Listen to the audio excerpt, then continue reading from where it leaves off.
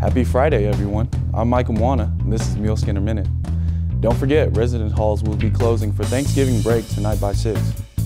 Jenny Soccer is hosting Southwestern Oklahoma State University today in the first round of NCAA Division II Central Regional.